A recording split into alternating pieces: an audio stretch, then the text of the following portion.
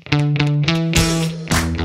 Action 2 Tutorial Wearable Accessories.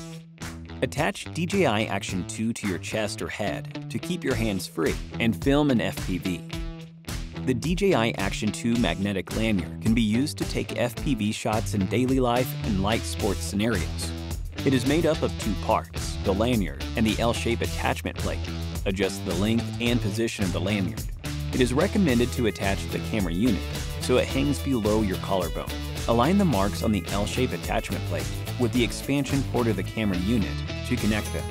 Then, magnetically attach the L-shape attachment plate and the camera unit to the lanyard.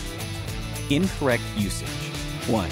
Only attach the camera unit to the magnetic lanyard. Attaching other accessories in addition to the camera unit may result in the camera unit falling off.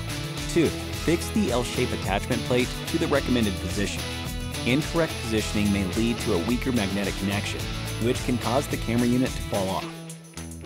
3. Do not use when wearing thick clothes. Otherwise, the magnetic connection may be too weak and the camera unit may fall off. 4. Do not use when performing strenuous exercise. Quick and sudden movements may cause the camera unit to fall off.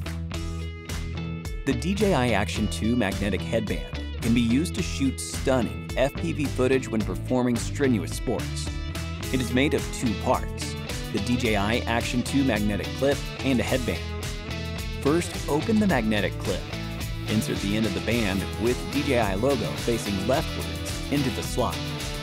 Insert the other end and release both sides. Then, put on the headband and adjust tightness. Attach the camera unit to the magnetic clip and check if it is securely attached. Incorrect usage. 1. Do not put the magnetic clip upside down. 2.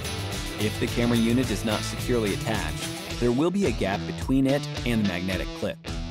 3. The headband only supports attachment to the camera unit. Power on the camera unit. Connect to DJI Mimo and adjust the composition via the camera view. You can change the angle of the magnetic clip from 0 to 60 degrees. After the adjustment, you are ready to shoot an FPV.